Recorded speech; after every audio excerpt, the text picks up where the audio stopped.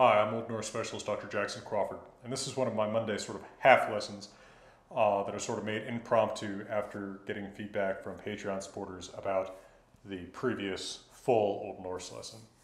So the question that I got about weak verbs is how can I predict what the past tense stem format will be, given that in some verbs it's eth, in some verbs it's d, in some verbs it's t.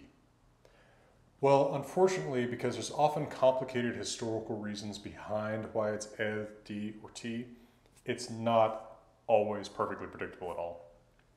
The default past tense stem format is eth. So if you have to guess one, guess eth, but with the two following exceptions. If the root of the verb ends in t, so for example, lehta, the past tense stem format is always also a t. And if the past tense, if the root ends in eth, or if it ends in d, the past tense stem format is always d.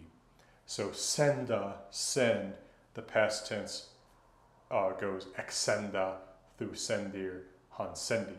Notice what's happened there is that Old Norse, anytime you get a sequence of three consonants, Old Norse always wants to drop the second one, especially if the resulting junction is still pronounceable, which it certainly is here. We've got two separate syllables to divide the consonants between.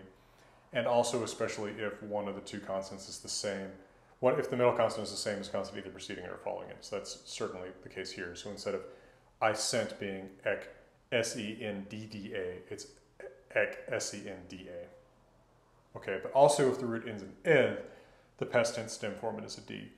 And then the eth and the root changes to a d. So veda, to hunt, your past tense is ek veda, right? I hunted, through vedir, han vedi, etc.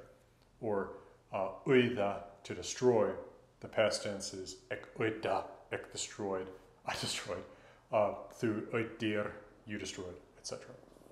So fundamentally, you ought to guess eth before anything else, but if the root ends in t, right, if you knock off the infinitive a and the end of the verb is a t, then the past tense stem format is t.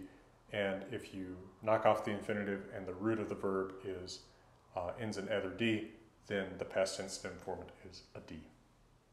So that's the main thing that I got a question about from the weak verb lesson, and I hope that helps answer a question that I'm sure more people had than just the people on Patreon. Keep in mind that Patreon supporters do get early access to the lessons, at least a week early on the Old Norse lessons, and if a Old Norse lesson is not posted on the main channel, it will at least be posted early on Patreon every week. All right, well folks, thank you for another week of your support on Patreon and for your interest and your good questions. And for now, from the Utah Raptor Room, beautiful Colorado, I'm wishing you all the best.